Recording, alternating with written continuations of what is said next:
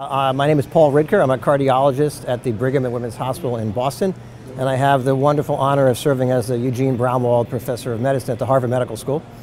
And my interests have been in inflammation and atherosclerosis for almost 30 years now.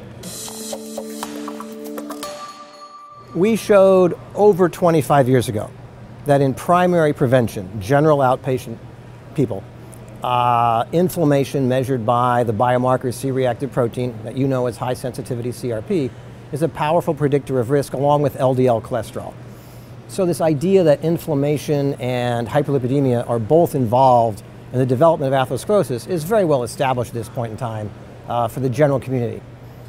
But in secondary prevention, and what I mean by that is patients with atherosclerosis who are all on a statin. That's a crucial group to be thinking about, because here at these meetings, for example, we're hearing about a lot of new drugs that lower LDL cholesterol. We all agree that LDL cholesterol should be lowered as aggressively as we can. But once you're on a high-intensity statin, and in my clinic, pretty much everybody is, we've always asked the question, well, is the incremental benefit of taking the LDL lower? Yes, it works, but it also is quite expensive. What about the incremental utility of the inflammation? Well, we didn't have an answer to that question.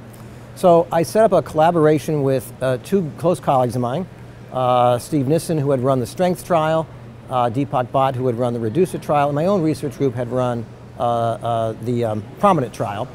These are all crucial in the sense that they're very contemporary. All three of these big 10,000 patient trials each, published in the last 2 to 3 years. And most important, they're on guideline-directed therapy. So the crucial issue is these 31,245 patients we put together in one analysis all are taking wonderful background care and high-intensity statins. And we asked one question: what's the predictor of their future cardiovascular events, cardiovascular deaths, and all-cause mortality? Is it the LDL cholesterol, which is what our guidelines are based on, or is it the high-sensitivity CRP, which we're not really addressing? So the 3 trials that we used to put together in this analysis of 31,245 patients, all on a statin, and most on high-intensity statin, participated in one of 3 contemporary recent clinical trials. The first one was PROMINENT, our own research group's recent trial that was looking at patients. All 3 of these, by the way, are targeting triglycerides. We did that on purpose. We did not want to use trials that had targeted either CRP or LDL, because that would have biased the results. So we specifically picked 3 trials that had targeted triglyceride lowering. PROMINENT was with pemafibrate. That was a neutral trial. STRENGTH was using a combination of fish oil. That was a neutral trial. And REDUCE-IT was a positive trial using icosapent ethyl. In the analysis that we did, we show that the 3 drugs have nothing to do with either the LDL levels or the CRP levels or the relationships of either CRP or LDL to risk. But it gave us this wonderful opportunity, and the crucial thing is contemporary patients.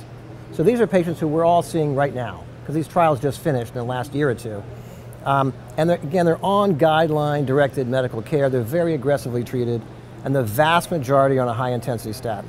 So all these data begs the question, well, doctor, well, patient, after you're on a statin, should your next drug be another lipid-lowering drug? And again, we have lots of data that works. Or would you consider an anti-inflammatory drug? But my personal bias is I would do both. This is not a competition between the 2. If we really want to beat this disease, we're going to have to address the fact that we need to lower cholesterol and we need to lower inflammation. And you can easily assign all these patients both of these directions to go. And that's where I think the future is going to be for cardiovascular care. Jump to the conclusions of the paper, and it shows very strongly that, yes, there's a gradient of risk for LDL, but it's quite small. But for C-reactive protein, we just haven't even dealt with it yet. So risks are 2.5 to 3-fold higher for patients with elevated CRP than they are for elevated LDL cholesterol. Now, the complexity of this new data is it has a lot of implications for both clinical care and for research. We pre-specified 3 outcomes: major adverse cardiovascular events, cardiovascular death, and all-cause mortality. What's remarkable is all 3 trials, independent of each other, gave the exact same result. So in the meta-analysis, you just got a smaller p-value. What's so incredible is these are global trials. And in each case, the results were identical. The CRP always outperformed the LDL. And for cardiovascular death and all-cause mortality, it's dramatically more important. So if my patient is being treated aggressively with a statin, that's great. And I'm worried about dying of cardiovascular disease, I've got to address the inflammation. That's the bottom line. On the clinical side, if you're not measuring high sensitivity CRP, to be frank, you don't know what you're treating. If your patient has what we call residual inflammatory risk, but you're not even measuring the biomarker, you don't know what their fundamental driver of their next heart attack is. So first of all, you've got to measure this biomarker. It'd be like trying to treat LDL without measuring the LDL, or trying to treat blood pressure without measuring blood pressure. I have no idea why doctors think they can just guess what the inflammation is without measuring it. That's number one. But number two, it begs the question, if the most important driver, once you're on a high-intensity statin, is this inflammatory response, why aren't we doing a better job targeting that? Well, I'm a preventive cardiologist, so the first line of a target is diet, exercise, and smoking cessation, which all my patients should be doing anyway, but I think physicians don't really understand that these drugs are highly effective. I mean, these interventions are highly effective at lowering the CRP and at lowering cardiovascular risk. Second thing one could do is consider a drug like colchicine. Colchicine has been proven in 2 big outcome trials, Colcott and Ledoco 2. It's very inexpensive, it's very effective. 32% reduction in relative risk, which, just to point out the obvious, is twice the magnitude of risk reduction one gets with a PCSK9 inhibitor, which of course is very expensive, and larger than we've seen with ezetimibe and other lipid-lowering drugs.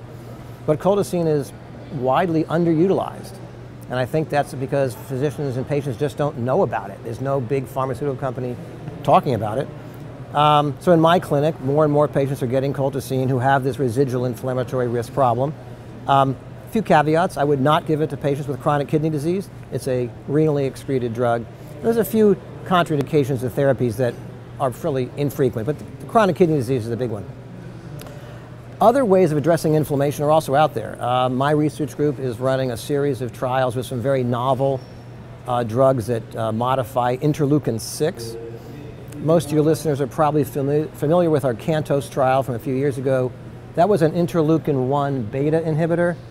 All of these cytokine inhibiting drugs target something called the central NLRP3 to IL-1 to IL-6 pathway that, of course, increases CRP, the biomarker we measure. So we have an ongoing trial with an IL-6 inhibitor in the setting of chronic kidney disease. That's crucial. Remember, I just said that that's the group I would not give colchicine to, so that's very important. We have another one that's looking at HFpEF, and we think we're going to launch one very soon looking at acute myocardial infarction. So it's a very exciting time in the field because this new paper coming out here at these meetings is really describing for the clinical community, if we don't address inflammation, we're not going to beat this disease. And so that's where this is really at today.